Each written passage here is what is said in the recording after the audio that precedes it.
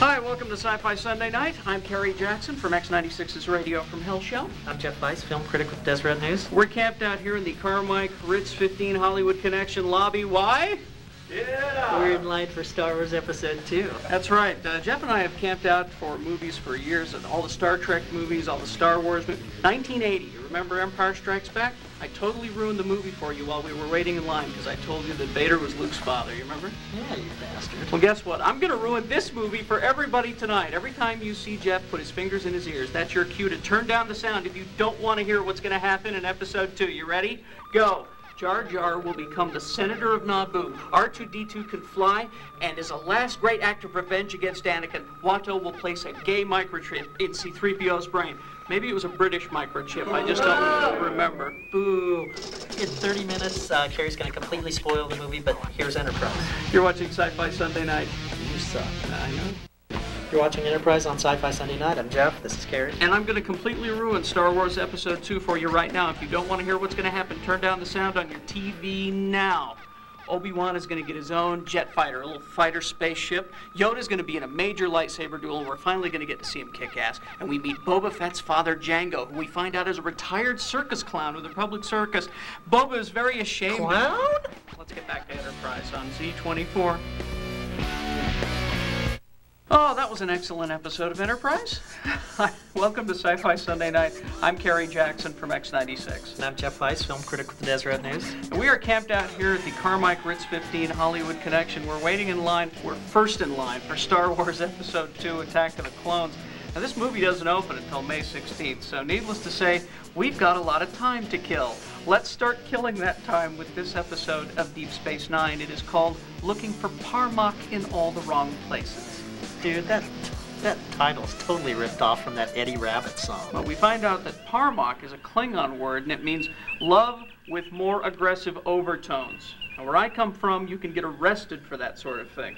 We got two Star Trek veterans in this episode. First of all, we got Joseph Ruskin. You may recognize him as Galt from the classic Star Trek episode, Gamesters of Triskelion. I bid 400 quantliers on that character actor. He'll make an excellent drill thrall. Also in this episode is Phil Morris. Now, you'll recognize Phil Morris as Jackie Childs. That's Kramer's lawyer from Seinfeld.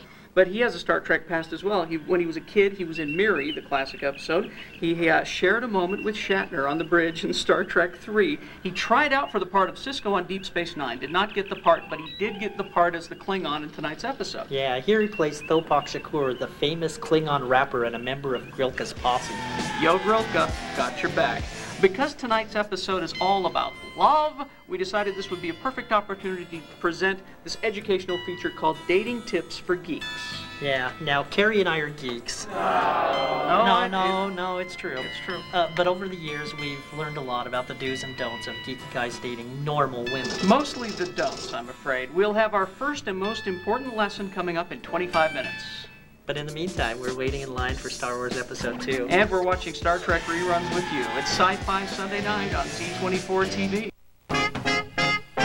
Who better to teach geek dating tips than two of the biggest geeks you know? We've made all the mistakes so you don't have to.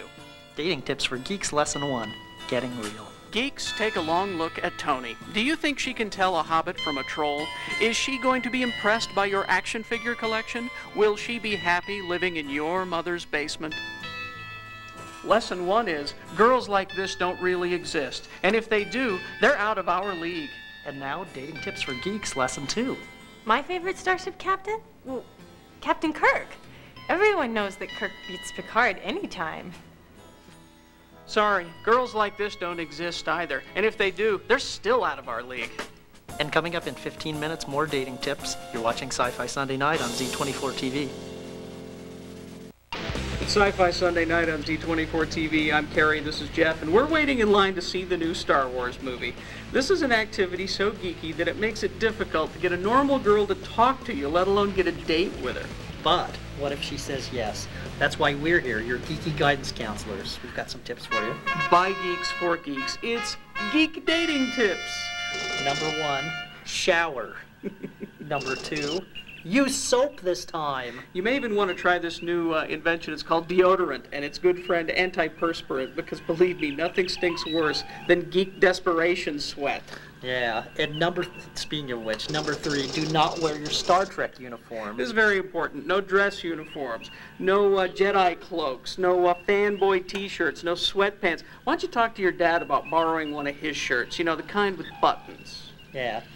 Number 4, don't meet at your place. The last thing that you want is for her to see you in your natural environment, because what you refer to as the fortress of solitude, she's going to refer to as stinky, sweaty, hellhole apartment. Let's move the date forward to dinner. And tip number 5, do not order your meal in Klingon. This goes without saying, and while we're on the subject of conversation, nothing kills a date quicker than repeating old Monty Python routines.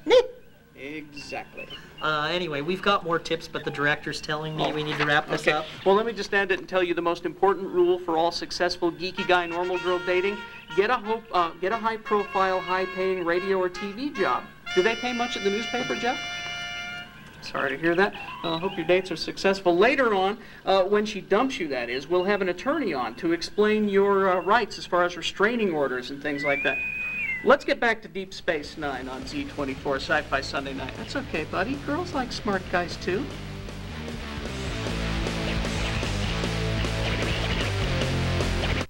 Get in line, geeks, it's Sci-Fi Sunday night. Yeah!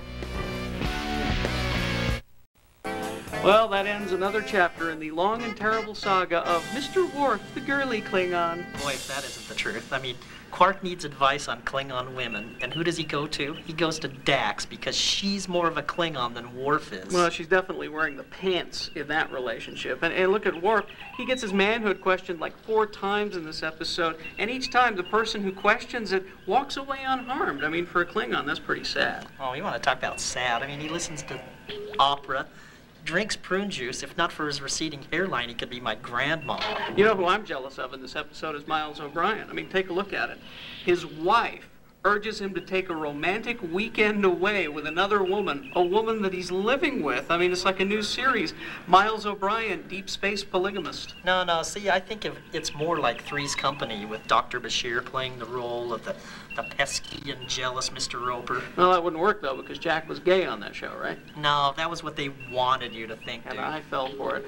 Well, from the looks of things, you better get in line for Star Wars Episode 2, or you won't be able to see it until November. Next week on Sci-Fi Sunday Night, we got an episode of Enterprise. It's called Vox Solus, and I don't remember which one that is. Oh, it's the one where T'Pol looks really hot, and she and Trip argue, and she fails to understand human behavior. Oh, yeah, that was my favorite. Deep Space Nine next week is called Ascent, otherwise known as Quark and Odo's excellent mountain climbing adventure, where they argue up one side of the mountain and fall in love down the other side. But can a Ferengi bartender and a shape-shifting mall cop share an apartment without driving each other crazy?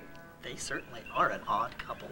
Well, thanks to the Carmike Ritz 15, thanks to Janie Fleet, and thanks to you for watching. Remember, geeks, it's just a TV show. Good night, everybody.